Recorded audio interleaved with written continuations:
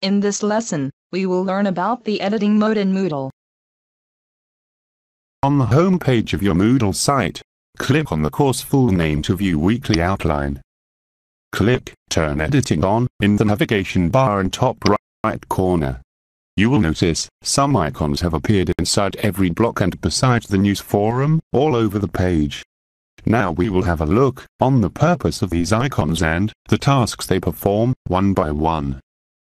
Notice the hand holding a pencil icon in the topmost section of the weekly outline.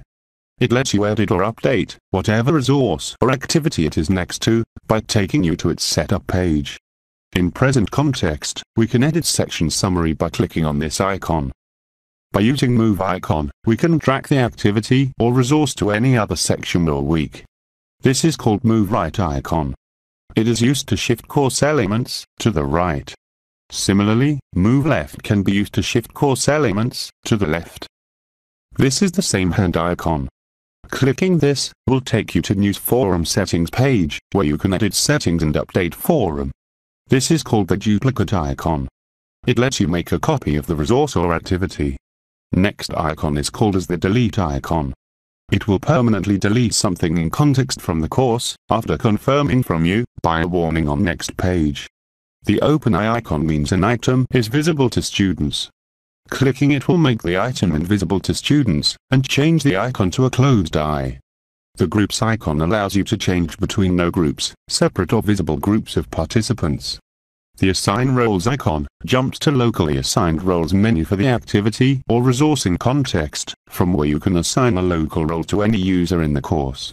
For example, a student can be assigned the role of non-editing teacher for a forum activity. Next icon is called as help icon. Clicking on this icon will pop up a relevant help window. This is called as one icon. Clicking this will hide other sections of the course, except this one. Add resource drop-down menu lets you add resources like file, folder, URL, etc. Click on the drop-down menu to see all possible resources that can be added. Add an activity drop-down menu lets you add activities for student participation like forums, chat, etc. Click Add an activity drop-down menu to see all activities available.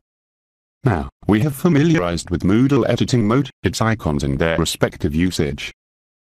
Now, open your Moodle site in your computer and implement the exercise before proceeding to the next video.